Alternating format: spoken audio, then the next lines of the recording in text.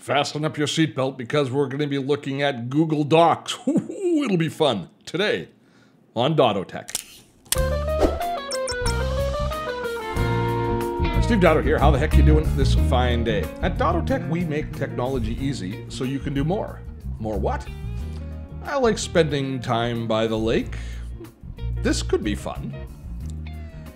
Today we're going to be talking about Google's free online word processor, which is part of the Google Drive suite of tools that we all have as a part of our Google account. And of course, Docs is the word processor that Google gives us for free. And I've been using Docs for quite a long time now. And as I think back, I kind of took a walk down memory lane preparing for this demo as I was thinking about all of the word processors that I have had relationships with over the years. And it is quite a litany of former word processors that I've used. Going back, the first one I used, I think, was on a VIC-20. I can't even remember the name of it or if it had a name. The first one that I really remember using a lot was the venerable Mac Write, which I used on my old Mac Plus. Then we graduated to some Microsoft product like Microsoft Works. Remember their suite of tools, eventually moving to Microsoft Word, WordPerfect, Scrivener. I've used so many different word processors. But today, often, I don't use a word processor anymore. We tend to use them a lot less now that we live in an online world because we're publishing less in paper. We're publishing more online. So typically speaking, we often just work in whatever site we're in. If we're in Facebook, you just compose whatever you're writing in Facebook or whatever social platform you happen to be in. Or I might be using Evernote or even Google Keep to write quick little notes and that sort of stuff. But word processors still have a place, and Google Docs is, I think, a great choice for a lot of different types of writing. So let's take a look at it. Let's dive in and let's look at the good and let's look at the bad of Google Docs.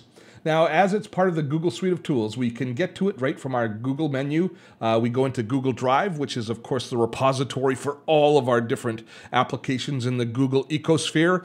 And here I've got a kind of a roster or all my different files listed out. And I go to New to create a new Google Doc. Now, of course, we can create our other types of documents here as well, like spreadsheets and slideshows and many more that Google give us access to as a part of their suite of tools. But when we go to launch, when we go to launch and create a new document, we can either create a blank document or we can work from a template. And they're constantly evolving these templates, the different templates that we have.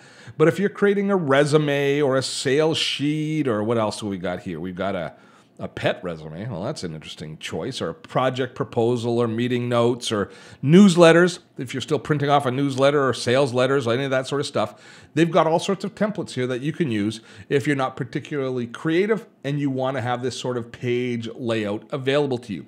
But even having these documents available to you for page layout, I still don't always find Google Docs to be the best choice if my final goal for what I'm creating is paper.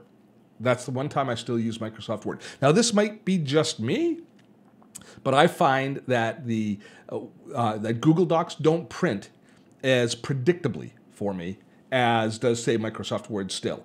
And I don't know if you have the same problem. I don't know if you have the same issue when you're printing from Google Docs. But any documents that I'm creating for an online presence, I'm more than happy to write in Google Docs. So there's that kind of one caveat that I will give you. Let's head back and let's actually create a document from a blank document instead of one of their templates. And let's go start from blank document, just the way I like. All right. So Google Docs is kind of grown into a hybrid. It lives a little bit in the application world and a little bit in the online world. So it's got kind of the menuing system that we would expect to find in a dedicated application because it's got all these dedicated processes that it has, but it's still very much a web application. It's not an entrenched application that's an executable in itself.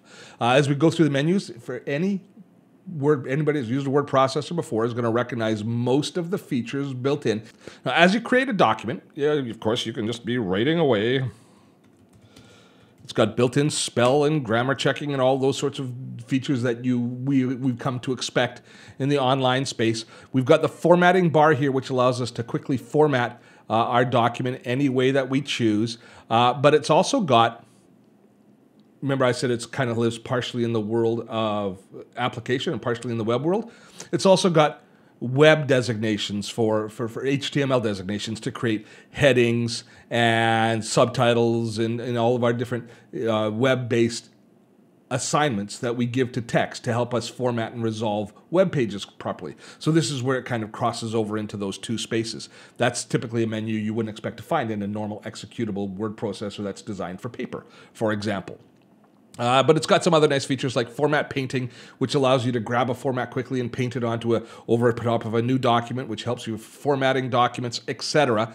But the things that I want to show you right now is the insert menu to start, because this shows us a little bit of the integration that it has with the other apps that are part of the Google Drive. So, for example, if we want to incorporate an image, you can, of course, copy and paste an image in, or you can import one from your computer, but you can also go directly to your Google Photos library. And then it pops here in the side, and you can select any photo from Google Photos. Let's pick this nice picture Farley and just drop it in. And there we can bring in a photo right from our Google Photos library. And that integration is really nice. And we see this integration extend into Google Sheets for spreadsheets and for adding other assets to a document that we're creating in Google Docs. So the insert menu is something which, if you're poking around, you should certainly take a look at. Now, it's got another feature here, which I'm intimidated to show you, but it's got an equation editor. One of the things that Google's really done well with these apps is they're great for teachers. And they're great in an education environment. And they've got this equation editor, which if I was to try and use, I would just show you how little I know about math. But that sort of sophistication and the addition of those sorts of capabilities makes it far more valuable than probably readily meets the eye. You can also do long document processing, putting in page headers and numbers. You can even create tables of contents, etc., all within Google Docs right here. Formatting menu, as you'd expect, setting text and formatting styles, etc. In the tools area, it gets kind of interesting. There's some additional features here. One of the ones that I appreciate is always, of course, the word count, which keeps me on track, especially when I'm writing articles for other people. But the voice typing is one that I use an increasing number of times as we go along. Now, this is a dictation tool, which allows you to dictate, but it's not dependent on Apple's operating system. I'm on a Mac here, but it's not operating system dependent, but it's built into the Google suite of tools. So if we go and if we turn that on, I think you'll be pleasantly surprised with how well the voice typing, I don't know why they call it voice typing instead of dictation, but the voice typing works.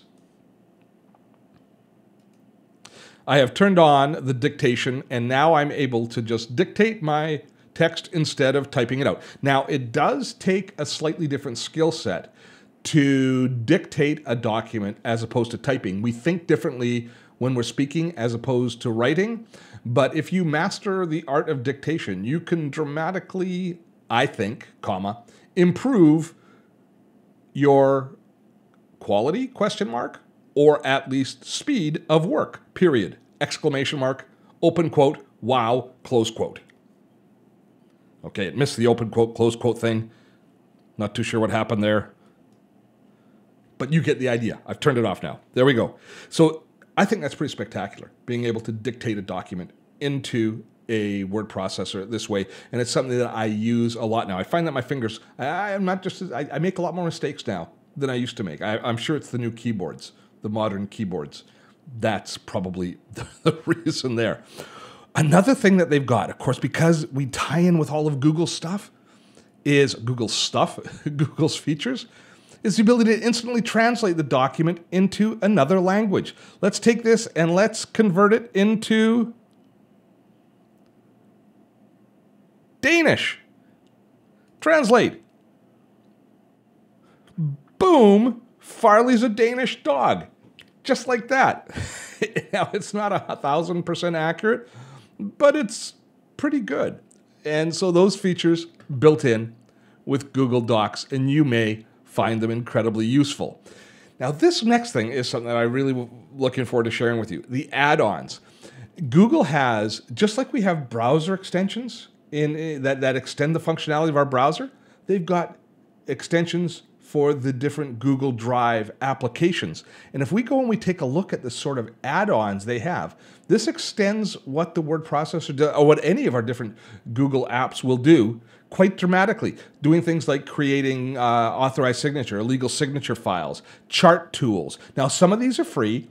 Some of them you have to pay for. Clip art tools, a label merging tool from Avery. Now here, I do have concerns with a tool like that. I'm sure it works great, but the issues that I have with printing and all them, and most of the issues that I frankly have with printing come down to pagination and margins when I'm printing. So I'm quite concerned that a tool like that would work, but I think it would be well worth trying out. Going through, you're probably going to want to scroll through this yourself because there are so many different add-on tools that you may well be able to take advantage of. Again, we see lots of stuff for teachers, a rubric program for the word processor, lots of different tools for the education community. They really support that well, and the education community in turn really supports the Google Drive community as well. Isn't that cool? Lots and lots of different ways to extend what Google Drive does. But this brings us to what I think is the absolute best feature of Google Drive. Google Drive overall, but Google Docs specifically. When I use a word processor and I'm actually working on a longer document right now, seldom am I writing a document by myself. I'm usually working with a team now on the document. So being able to work on a collaborative document is increasingly important. And Google does a spectacular job of allowing us to do collaborative work on documents. So here we see an example of Sophia and I editing a document together. Sophia is our copywriter, and so this is typically how it works. And the beautiful thing about this is it's real time. I can see Sophia making changes to the document in real time as I'm making changes. And you can add comments, you can accept changes. We work far more effectively and create better copy using the collaborative tools that are built into Google Drive than we were ever able to do before. This, to me, is one of the real spectacular features. So it doesn't matter if you're a parent helping a kid with an essay or you're collaborating on a document with a coworker, the ability to be able to easily share your document and collaborate and work with others is, I think, it's probably the most spectacular feature that they've got in Google Docs, other than the fact, of course, that it's free. We used to have to pay so much for these features, but no, it is absolutely free. That's really it. I think we've given you a really good idea. The strengths of Google Docs are definitely the collaboration with others and the integration with the rest of the Google suite of tools. The weaknesses really come down to printing and some of the really more sophisticated word processing layout aspects. If you are looking to print to paper, Google Docs is probably not your best bet, but if you're creating content for online delivery, as most of us are doing, I think that it really doesn't take a backseat to any other form of writing. That's all the time we have for today. Before I go, a favor to ask. If you found this video to be valuable, sharing it and liking it is greatly appreciated by us. And if you want to make sure you don't miss any of our videos, subscribe to this channel and make sure you hit that notification bell. Till next time, I'm Steve DOTTO. Have fun storming the castle.